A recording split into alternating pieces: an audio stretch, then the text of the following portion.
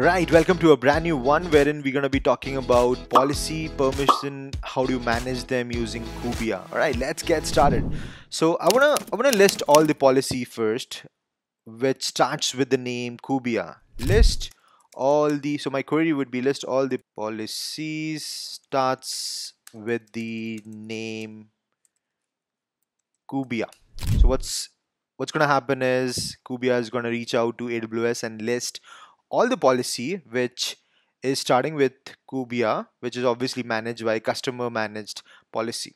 All right, so it's asking me whether it's IAM policy or something else. Yes, IAM policies which starts with Kubiya. All right, looks like it has been able to list all the policy which starts with Kubiya. So we've got 1, 2, 3 policy, Kubiya EKS, Kubiya policy, and Kubiya policy 2. Let's create a new policy. All right, create a new policy and name it as Kubiya for EKS and give permission to manage EKS cluster.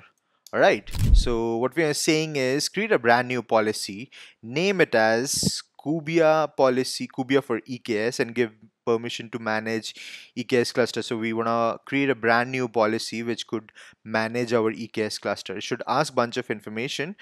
Sure, I can help you with that. Could you specify the permission you want, or do you want full access or read? For the sake of the tutorial, I'm going to say full access. Alright, looks like the policy has been created. Kubiya for EKS. This is the policy ID and the version and the permission and bunch of other information. Now you are set to use this policy into some of the roles which you have created. In the next one, what we're going to do is we're going to create a new role and then attach this policy with a new role. I'll see you in a bit. Thank you.